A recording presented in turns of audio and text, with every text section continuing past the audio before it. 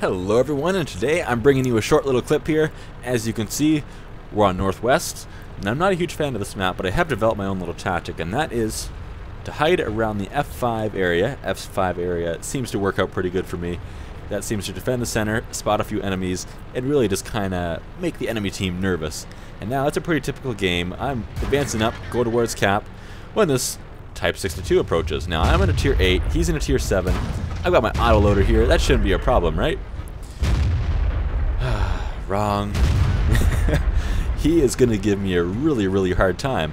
I'm reloading now, so I've got like 25 seconds before I can shoot him again. As you can see, I don't have many health points left. I can't really take any more hits. Well, we took one more. My terrible driving sends me into a rock because I was too worried about him. Just trying to get down here over the hill. I completely forgot that there was a rock right there I could have hid behind. However, I am reloaded now. I was hoping I could make my final stand and finish him off. First one, though, just sucked up by his track. Second one, sucked up by his track again.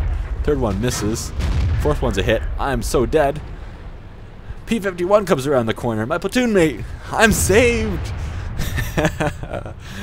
He protected me from that guy. He saved me from my own stupidity. Wow. I've tried doing that so many times, saving platoon mates like that, taking the hits for him, but it's never ever worked. You can see the guy in chat. Grrr. He wanted to raid my T69. He tried. He almost did it. Very well done, P-51. Very well done.